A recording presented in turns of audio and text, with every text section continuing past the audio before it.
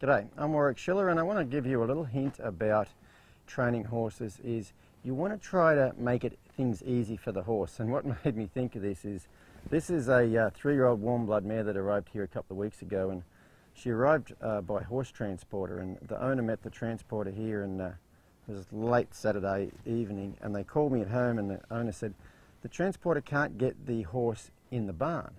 She just won't go on the concrete. She's scared to death of the concrete. So, and she said, I've got to go. Can you meet the transporter over here and help get her in the barn? I said, sure. And so, you know, this concrete apron's here in front of the barn, and the door to the barn is over there.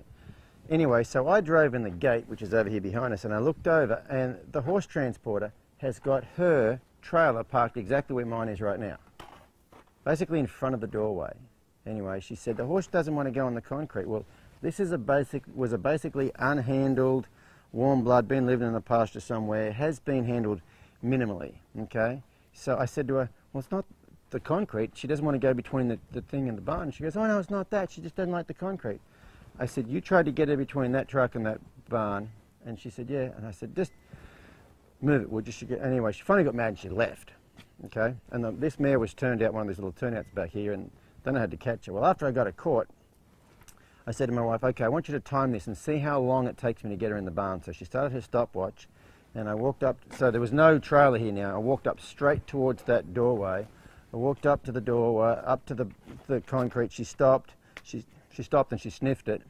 And then I just waited for her, and then I stepped backwards and she stepped forward, and off we went. 22.5 seconds it took this horse to get on the concrete. But the big thing was that lady was trying to get this horse to do two new things: go between a trailer and a building and go onto concrete. I removed one of those things, and it took me 22 seconds. So that's just something to think about. Try to break things down to steps, and don't expect your horse to do two things when they can't do one of those things separately from each other. I don't think this horse would have walked between this trailer and this building if this concrete wasn't here, okay? It didn't like that closed space, and it also didn't like the concrete. So the lady was just making it hard. All she had to do was move a trailer in.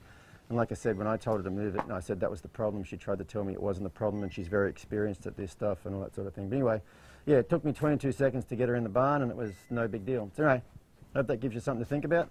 See you guys next time.